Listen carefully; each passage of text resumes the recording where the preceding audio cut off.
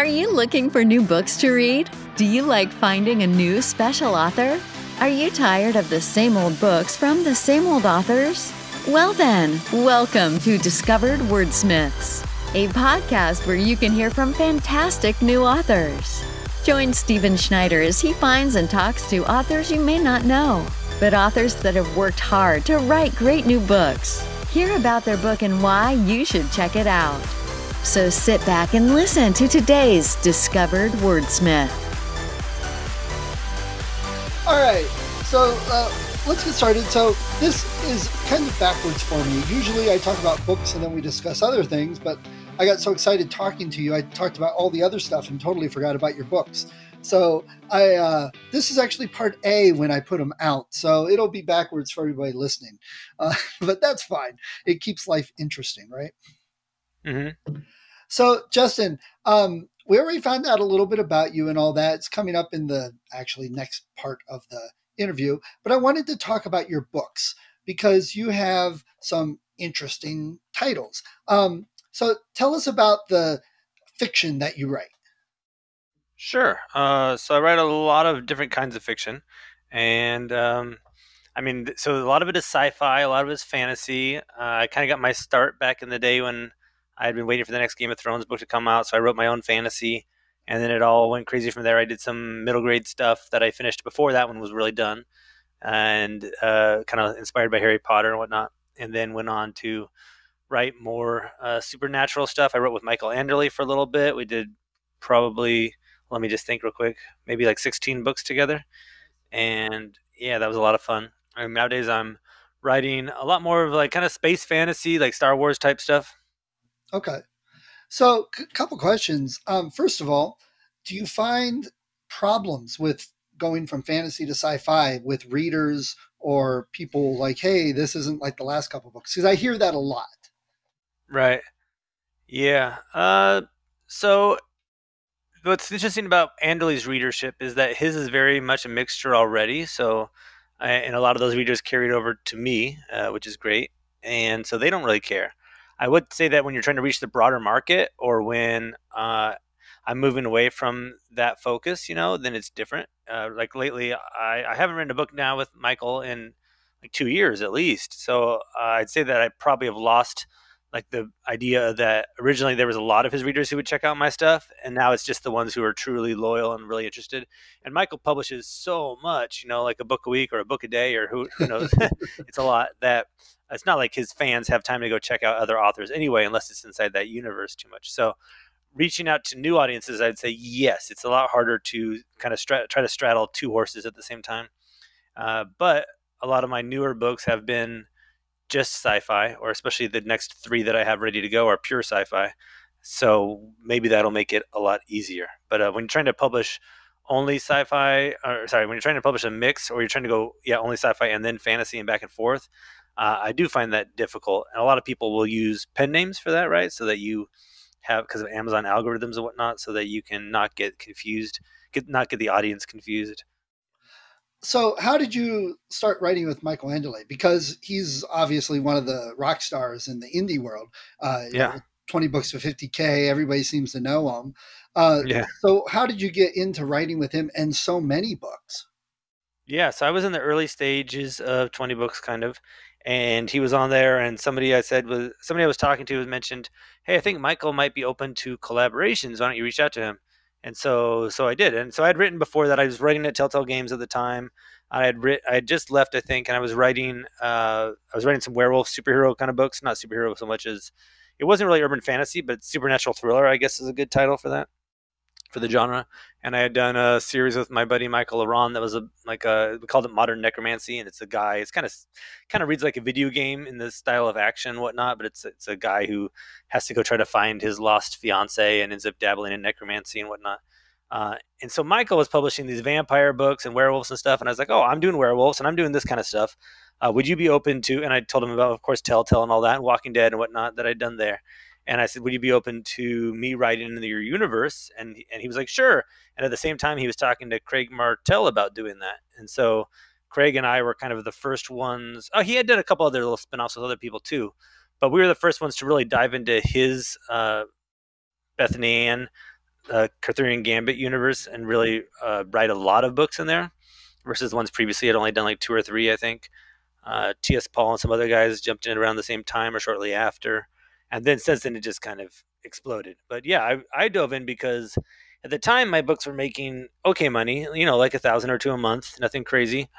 And then he was like, dude, this is going to be great. This is going to be huge. Trust me. And I was like, oh, okay, sure. So he said, just get ready. As soon as book one launches, just be ready to write book two as fast as you can. And sure enough, it went. And then suddenly I went from like 1 to 2,000 a month to 10 to 15,000 a month. Wow. And Nice. so, of course, if you see that happen, you're just going to dive in head first, right? Like Right. there was nothing holding me back at that point. So I just went hardcore. I had left the video game job and taken a side editing job for a little bit. And then I was like, forget this. I'm out. I'm going to write full time. So I left and I started writing full time and just dove in and just kept going. So that's why we ended up getting those 16 books out Nice. fairly quickly. Yeah. That's kind of the 20 books to 50K motto almost. Fast publishing, getting them out, getting as many books out as you can quickly. So you're not doing that as much, and you mentioned the new series you're getting ready. Tell us about that new series. Yeah. Lately, I've definitely calmed down on the writing. So in part because it's tiring, right? The anxiety and all that, and trying to throw your own money behind each book you're coming out with, each launch, and you got ads, and you got book covers, and you got all these things, editors to think about, and relying on all these people's time, and yeah, so I've been actually doing a lot of ghostwriting lately because of that, and that's been great. I charge enough to where I know that it's more than I would make on my own, and that I won't feel guilty with that time. So that and I think that's the key. I see some people out there charging like $200 to write a half a book or something, and I'm like, you're gonna hate yourself. Like that's time that you could have been spent doing something amazing. But anyway, so I charge you more like 15,000 a book right now, which makes me feel happy because my most recent books were making less than that. They weren't always making less than that, but I don't know, with COVID or something. So anyway, my recent books, what I've been doing is I just kind of write for fun and for passion right now. And I'm working with a buddy, and we've published a book, or we wrote a book together. A buddy who I kind of got me into writing in the first place, and that one's a lot of fun. We're just sending it out to beta readers right now. I think we're going to publish mid to late November, and it's about a guy who gets taken up on a safari to a kaiju planet, basically a planet with huge, humongous monsters for safari, right? But then when he gets there, he finds out that he's actually being used as bait to lure out this other group that's up there. And so there's all these fun, back and forth and intricacies and big, humongous kaiju style monsters and whatnot. So that's great. And there's no fantasy on that. It's just pure sci-fi, which is, fun, like I said. And then we did another one together that's more like, there's a lot of Netflix shows that are kind of like this, like what is it? My brain always blanks on names. Evangelion, whatever, that one, the mechs and whatnot. I should pull these up before I talk about them. I'm drawing a blank too, but we can look it up. Yeah, that stuff. So it's like that kind of story with mechs and whatnot. And then we did one with a buddy who lives here where I live, who I met through connections, who works at Disney, and he's actually doing some really cool stuff now. He's co-writing and co-directing their next short, so hopefully that'll go big places for him. And we did a fun one that's kind of like we like to call it RoboCop meets Ninja Turtles. So it's a lot of robots and bounty hunters and kind of craziness, Nice. over the top insanity, but very sci-fi in the sense that it's more on the RoboCop side. It's there's no fireballs coming out of your hands or anything crazy like that. That would be cool, though. I mean, you could get flamethrowers. Yeah, so you could do that if it was a science-based fireball. That's true. And Right. we do have some fun weapons that are used, of course. But yeah, so I've been leaning a lot more into this. I actually got somebody reached out to hire me for ghostwriting a fantasy novel, and I started thinking about it. And the more I did, I just wasn't that into it. For me, especially, like even Game of Thrones, one reason I liked it early on was that, like, for the first 90% of book one, there is no sign of real fantasy, right? It's all like nobody has magic that you know of, and there's talk about White Walkers and talk about dragons, but you don't know if they're actually real or not. And that's what I loved about those books. And then even when the magic and stuff does start happening, it doesn't feel like it's overwhelming until the White Walkers and stuff start happening later on. Then it gets a little more in your face. But that's that early stuff is what I love. And so when I started looking at this concept and there's all the magic and all this stuff, and I'm just like, eh. So I definitely am leaning more into kind of the straight sci-fi, but I'm also going more thriller lately. So I've been outlining a few thriller books that are just a guy or a girl gets into a situation and it's crazy and you're trying to survive, and you have some friends that you meet along the way, some allies and some enemies, and I just like that. It's just the same stuff that I've always enjoyed writing, but I'm taking out the magic and the science fiction and all the insanity and just focusing on characters and what makes characters awesome. And that, I think, no matter what genre you're writing in, good characters, Yeah. what people really fall into and love. Yeah. After like 50 books, you just get tired of writing another spaceship battle or another way that somebody conjures up a spell or whatever, coming up with a new magic system. Okay, for this battle, go see book 5 and then book 7. Take those two battles, and just we're put good. Those together. You get the idea. Yeah, that's about what happens. Big ship shoots, another big ship. There's something explodes. People get sucked into space. We're good. And that's another cool thing about George R. R. Martin's books in Game of Thrones, right? Like, yes, in the TV show we see some big battles, but a lot of times in the books he'll just kind of be like, "And there was a battle," and then you move on to the next character.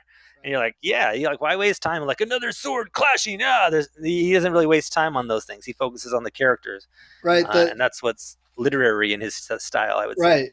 Right. The first Chronicles of Narnia, Lion, Witch, and the Wardrobe, when they made the movie, I mean, that end battle was like 15 minutes long. It's literally one page in the book. It's just the battle in the end. So imagine that. But I go to movies to see the explosions and the big stuff. So it's a nice balance.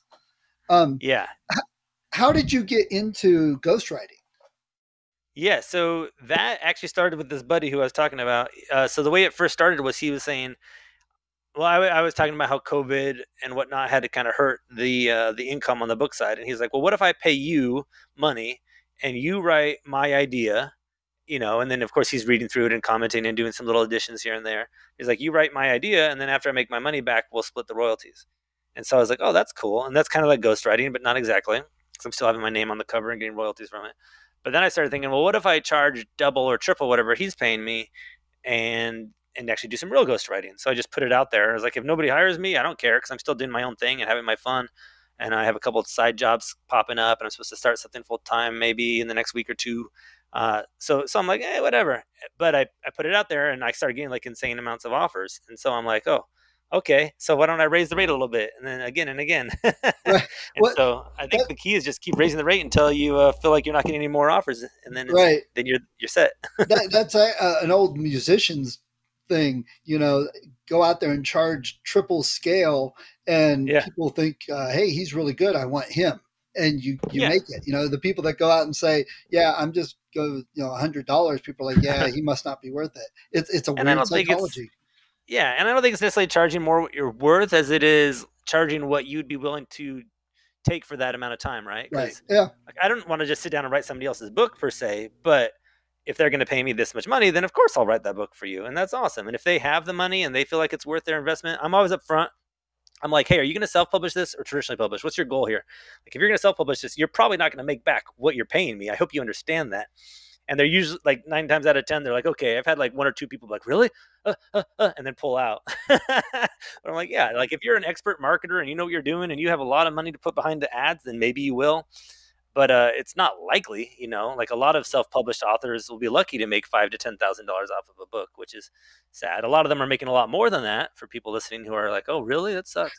There's a lot of people making great money off of self-published books, but it's just good to be realistic going into it. Like if this is your first book, and yes, you've paid somebody who's amazing to write your book for you, but that doesn't necessarily mean it's going to take off. So keep that in mind. Very few first books seem to skyrocket, no matter what. I mean, and that's the whole point of the 20 books to 50K, right?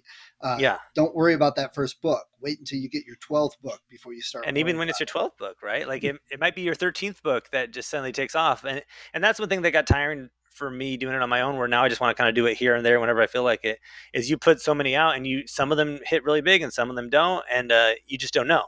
So it's kind of like hitting the roulette table, right? Like, what if you put out 10 in a row and they all kind of flop, and that 11th one is the one that goes big, and that's awesome. And that's what keeps people going back for the gambling. Yeah, pull that lever one more time, right? And some authors have it so well down that they're more marketers, right? And they can make each of those books make at least a minimum threshold, and that's awesome for them. But I've always been more of an author in mindset versus I'm less of a business person. I just want to write my books and have fun. So that's why writing with Michael was so great, because he takes care of all that. And so on this style of ghostwriting too, out of like probably the last 6 jobs that I've taken, only 2 are true ghostwriting. The rest of the other 4 are like, we want to use your name, of course, because it helps their brand or whatever. And if I love the concept and I feel like we stuck to my vision of what I was writing, then of course I'm okay with that. Yeah. So, what type of feedback have you gotten from writers or from readers? And this, I don't meant this to sound bad, but did you notice any difference in feedback when you were writing with Michael as opposed to on your own? Mm, I don't know. I do think that I've grown a lot as a writer. So that was when I first started writing with him. That must have been 2016, so 5 years ago. And I'm always trying to learn and grow and all that stuff, and think I've done a good job at it. Um, so when I looked at some reviews from some books that I wrote like right after I started writing on my own with him, some of them are great, but some get very confused. They're like, "Is this YA? Is this not YA? Is like I have Shadow Core, which kind of is almost YA, but it's not really. It's just it has a teen protagonist and does deal with some teen stuff, and I don't really swear in that book because I'm not big on swearing usually. But Michael Anderle, if you guys know, his books are full of swearing, and the books I wrote with him were full of swearing.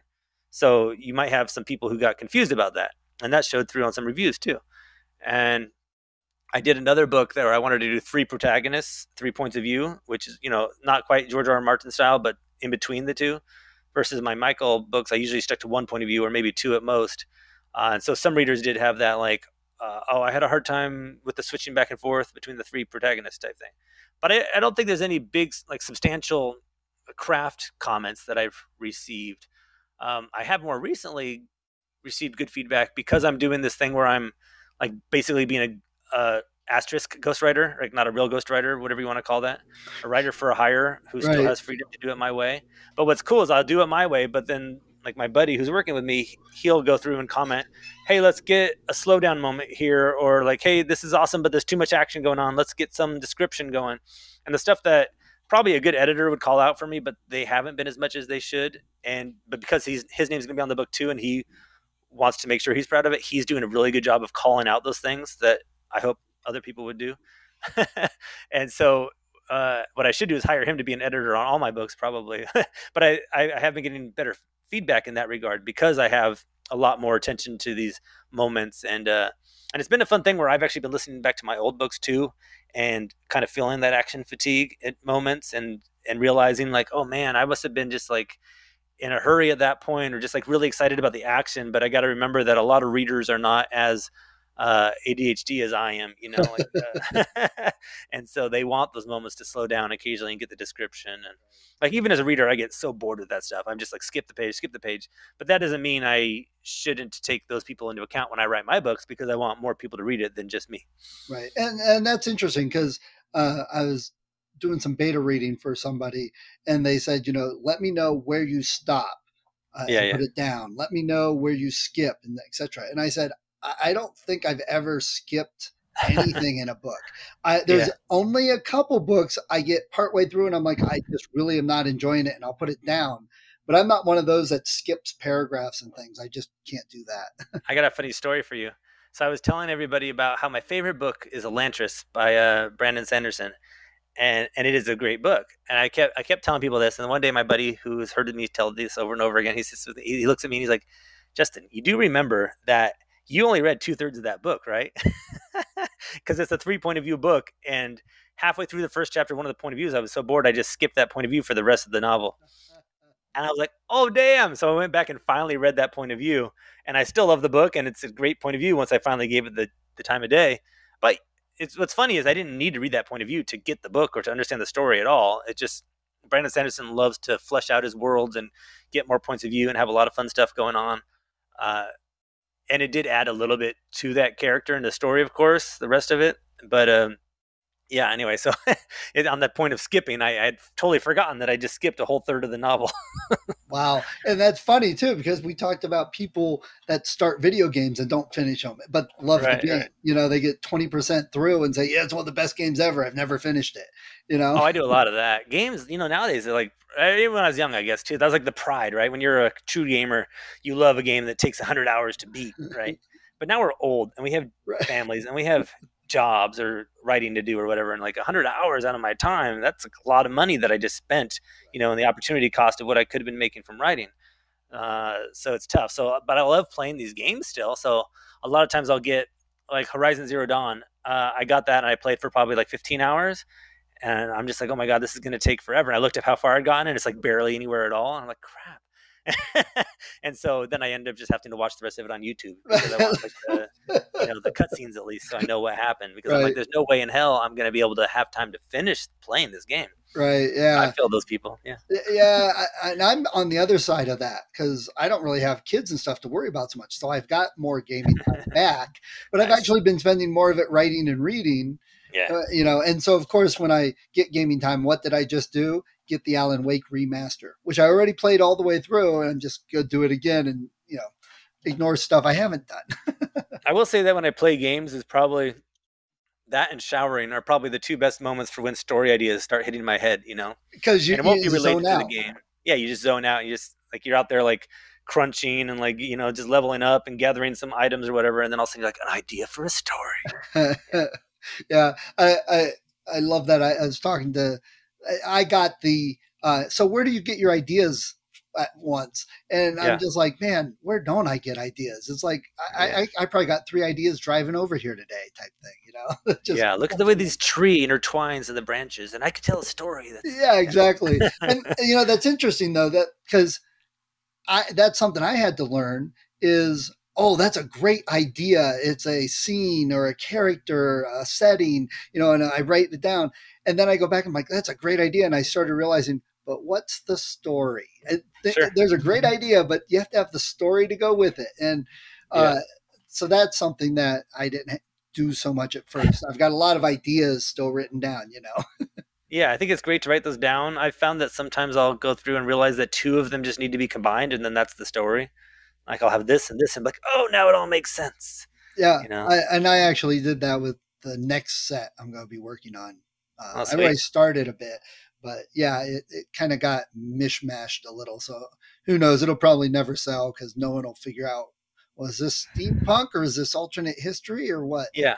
Whatever. Well, we do that with a lot of our like the stories that are out there too sometimes. So Shadowcore, the one that I already mentioned, that for me started as a little bit of Apocalypse Now meets Harry Potter. And if anybody reads the book, I'm sure they will not get that at all. I don't, there's a slight hint of the Apocalypse Now, and that her goal is she has to go out there and hunt down, some rogue person who used to be on our side but is now not really, and she learns about her skills along the way. So that's probably the extent of the Harry Potterish. But it started from me writing down, okay, Harry Potter meets Apocalypse Now, and how can I make that awesome in Yeah, space? yeah. And so it's a So fun please tell starting me place. you had a bunch of wizards on broomstick, a whole wing flying into a Ride of the Valkyries. Right. No, there's no wizards. That one is kind of science fantasy. Definitely more on the space opera side than the. So it's a little more like Star Wars in that sense. There's definitely less fantasy. Like the main character has some weird alien ability that she can use to do something with atoms that causes explosions if she focuses hard enough. But Nice. she's only half alien. I totally spoiled half of the book for you guys if you guys didn't read it. Sorry, but don't worry. That's only the first book. There's still 3 after that. Nice. So, if you had a choice, someone came with an option for your books, would you rather have them turned into movies or TV shows? Yeah, it depends on the book for Okay. sure. Yeah, Okay. we're actually pitching some stuff as TV shows and movies right now overseas, and one of the story ideas is very much a TV show idea. It just lends itself so well to like the multiple episodes and going on for a long time, and each episode maybe focusing on different people or not necessarily, but coming back and forth like that. Versus some of them are definitely better as movies. So Shadowcore I think would make a great TV series. Like more of a Star Wars version of the Expanse type thing. Versus I don't know. I guess a lot of them would be good. Well, like these new ones coming out, like the one I was just talking about with the safari to the kaiju Hmm. planet, definitely a movie. That's 100% a Big movie. big Uh, effects and stuff. yeah, and it's a story that could be told in an hour and a half or two. Versus like I could easily see how that could be adapted without losing the heart of it. Versus Shadowcore, if you tried to make that whole series into a 2-hour movie, you lose so much, Right, right? right. So And we have plenty of examples of movies like that. yeah, I'm definitely more of a movie guy at heart. So like if something got made into a TV show, I'd probably be like, that's amazing. But if it gets made into a movie, and I'm gonna put an asterisk next to it, but I'll finish my sentence and say if it got turned into a movie, I'm gonna feel like success. I'm a victory, victor in life.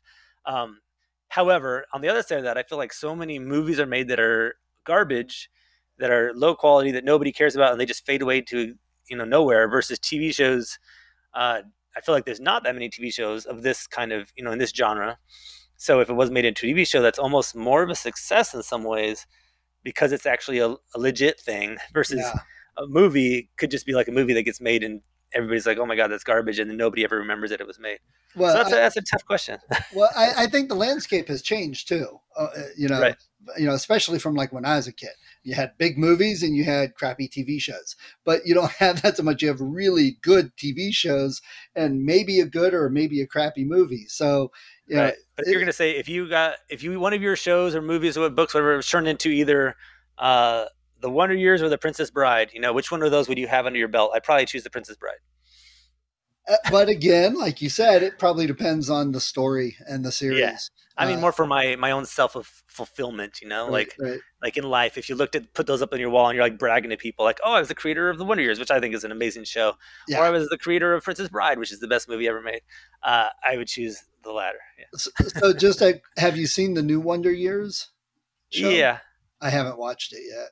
Okay. It doesn't feel like the Wonder Years to me, which is why I said yeah. It just feels like somebody made a new show and then slapped the Wonder Years on it. And there's definitely,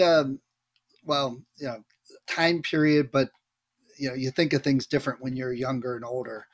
Well, there's a lot of good shows that are kind of already what the new one is, to me it feels kind of like an episode of Blackish or Mixedish or something like this, because that's what it's dealing with, is similar issues. And it's in the same, like Mixedish was made in the 60s. I mean, it's based on the 60s or 70s, some time period like that, which is the spinoff of Blackish when the mom was a little teenager in school.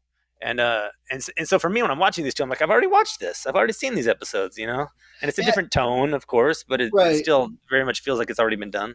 Well, Wonder Years was definitely unique at the time. So Yeah, and I think it still could be if they made it again, even with a black family or however they wanted to do it. I think that's a great concept. I was so looking forward to it, but it doesn't focus on that sense of nostalgia, which is what the Wonder Years is all about. Right. You just watch that, you just hear the song, and you see the people running on the street, and you're like, nostalgia. But the new show comes out, and it doesn't feel, at least episode one. I've only watched episode one, so episode one does not feel like it's about nostalgia. It feels like it's about other stuff. Right. Well, maybe, you got to give shows sometimes a chance to get their footing. Like Orville, that they started off as, let's do the comedy parody of Star Trek. And after episode 3 or 4, it turned into Star Trek in today's world, and, totally different feel to the show. Orville is amazing. Yeah, that show is great. Like, you think it's going to be some stupid comedy, and then it's just like, nope, it's full of heart. It's great. It's well done. Yeah. Bam.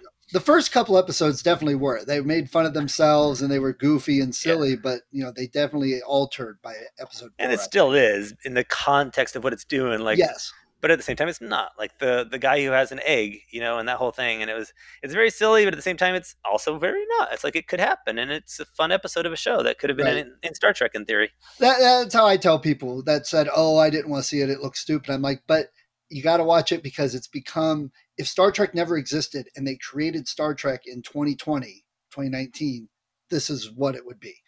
Yeah. So, you told us about your plans. What are did I ask you last time what some of your favorite books were? I don't remember your favorite books.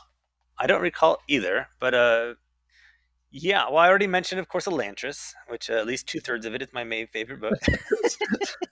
And then, so I'm a big Brandon Sanderson fan and George R. R. Martin, and those guys are what got me into writing in the first place.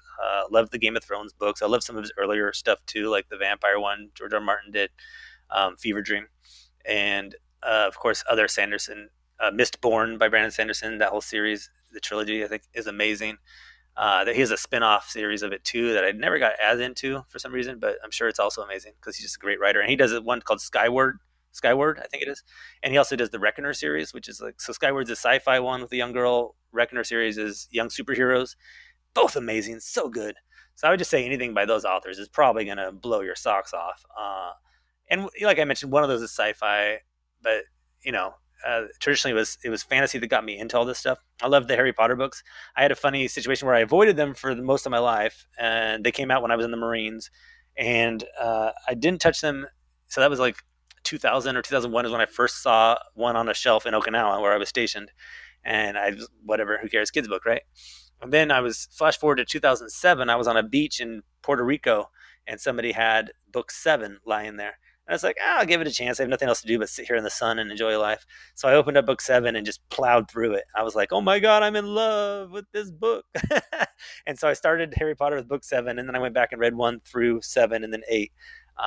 Or was it only 7 books? I forget now. My brain. 7, 8 movies, 7 books. Yeah, so no, I started with book 6 then. I started with The Half-Blood Prince. Okay. And then I read 1 through 5, and then 6 again, and then 7. So, yeah, I think those are some of my favorite books. Nowadays, I'm reading other stuff. Like I'm reading which one? Murder on the Orient Express. Oh, okay. And I'm loving that. I'm listening to the audiobook, and the narrator does an awesome job. I'm reading. I just started reading some. Not Indiana Jones. You know what I'm talking about? The James Bond. James Bond. I started reading some James Bond, and I'm very impressed with the writer. Like it's really well done. It's a lot more tongue in cheek than I anticipated it being. Based on the newer movies, of course, they're very serious. Yeah. I guess the older movies kind of feel more like the books feel when you're reading them. Right. You're reading the Ian Fleming one. Yeah. Because there's a continuation by, I think it's John Gardner. Oh, interesting. No, I only read the old one. I know I always read one of them. I forget which one it is. It had to do with Japan stuff. Anyway. Well, just speaking of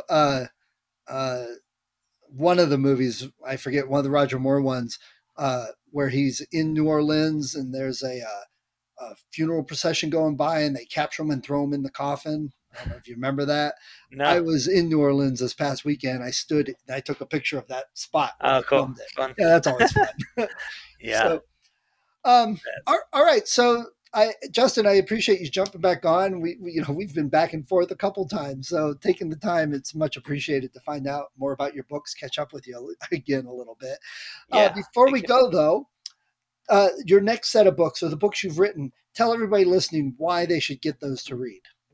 Yeah, like I was mentioning, they're going to be a lot of fun on the sci-fi side. So if you've been like, damn, I love Justin's writing, but he won't focus on just sci-fi or fantasy, pick one, pick a lane, damn it. I have chosen my lane for these next few books. They're going to be awesome.